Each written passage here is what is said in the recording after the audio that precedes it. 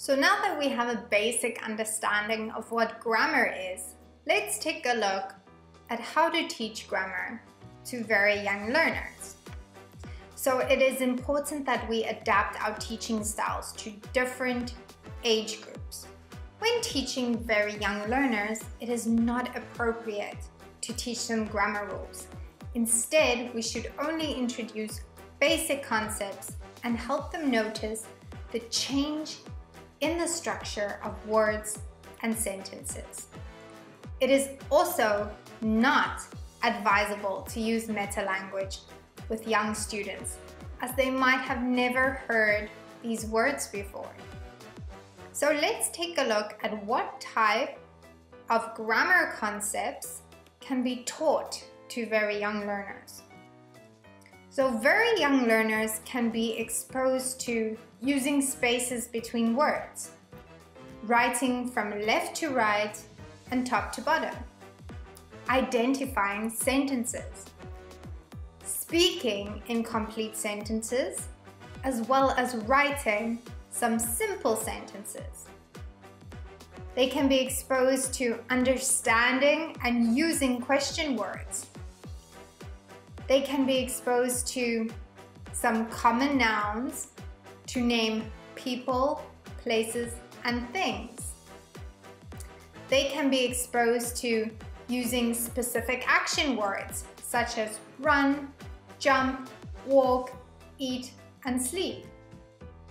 They can use simple pronouns correctly, such as I, you, we, me, as well as using plural nouns with S. For example, dog, dogs, or chair, chairs.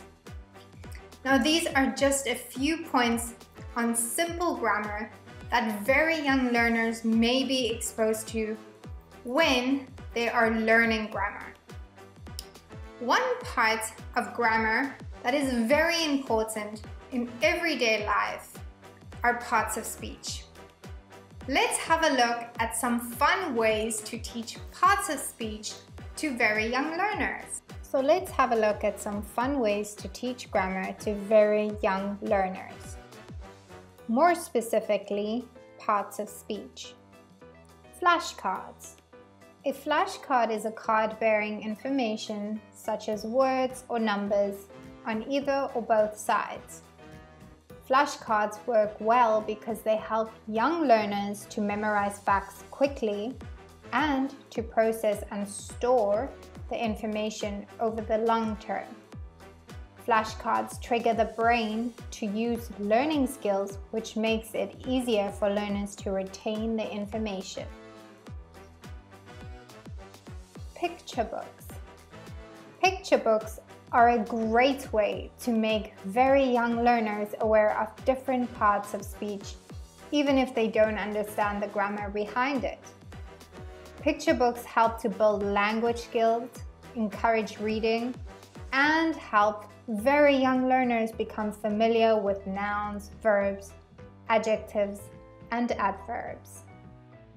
So I hope this vlog has given you a better understanding and answered any questions you might have had.